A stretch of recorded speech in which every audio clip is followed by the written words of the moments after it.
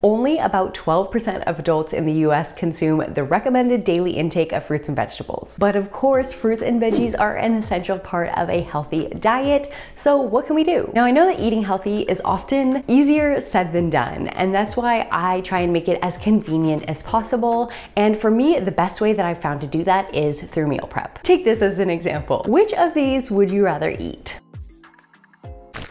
Oh, not this one? Let me tell you, I spent a lot of time last year working on my meal prep game. Now, this is actually something I started a long time ago, but admittedly, I fell off the consistency wagon for a few years. During my weight loss journey, which you can actually watch here, I just found myself needing that simplicity and that ability to have healthy meals on demand. This was actually a huge part of why I think my weight loss was successful. And when I started sharing about it on here on this channel, a lot of people told me that they wanted to try it out as well. So what exactly is meal prep? Meal prep is simply the concept of preparing whole meals or dishes ahead of schedule. Now, this could be full meals, it could be side dishes, or in my world, it could even be a veggie prep, which is like washing and chopping your vegetables. I have kind of taken the term meal prep and transformed it to mean any kind of food prep you do in advance to make your life easier. And that's because a lot of people do turn their nose up when they first hear the words meal prep, because they think it means the exact same meal eaten 7 days in a row with absolutely no variety. And while some people really do love that kind of simplicity, and there's nothing wrong with that, that definitely doesn't have to be what meal prep is. So instead, I like to think of meal prep in 3 different categories.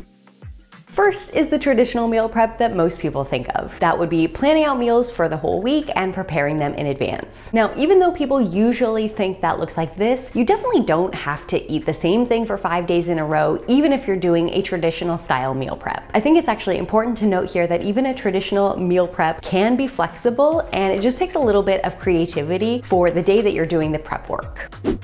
But even if you don't have time to do a full-on meal prep, or maybe that style just doesn't work for you, you can do instead what I like to call a batch prep. Make a big batch of healthy grains, some beans, tofu, maybe some roasted veggies or some steamed veggies. And this way you'll still have some combining to do throughout the week, but you won't have nearly as much cooking. So this option is going to provide a lot of flexibility for those who want to save time, but also want to switch up their meals throughout the week. Now, even when using this method, I still suggest you write out some kind of a general plan of meal ideas, and that's for 2 reasons. Number 1, when you make your shopping list, you want to have a good idea of what you need so that you buy the right things and that you don't overspend, especially now with prices rising. And second of all, when it comes time to actually make the meals, you don't want to be staring at a fridge full of side dishes thinking, what the heck am I going to make with these?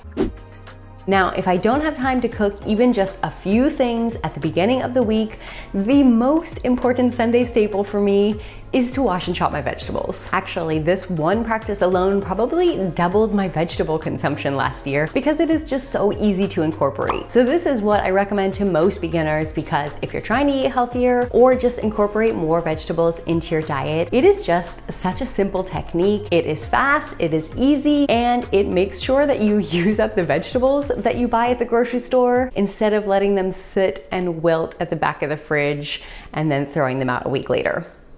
We've all been there, right? Now, of course, if you choose the wash and chop technique, you will still have to cook and put things together to get your meals ready. But I always just find that the most laborious and disliked part of a meal prep is to do the washing and chopping of the vegetables. So this just gets it out of the way for the rest of the week. Now, the one exception to this rule is when I have vegetables that can sit in the fridge for a long time untouched. So for example, I often buy large bags of carrots, beets, bell peppers, and celery, and these are all vegetables that can sit in the fridge untouched for a minimum of 1 week, sometimes longer depending on the vegetable. So what I like to do with those is just wash and chop what I need. Usually is about half the quantity of the bag, and the others I will leave untouched in the fridge for the following week's prep. I've even done this with things like romaine lettuce, which typically people think goes bad really quickly, but I just pull off the outer leaves, wash and chop those, and store those inner leaves untouched whole in the fridge until the following week. Now, if you've made it this far in the video and you'd be interested in doing a small meal prep challenge with me, just something free that would get you started on your meal prep journey, comment the word challenge down below. Now, when you set aside some time each week to plan out your meals,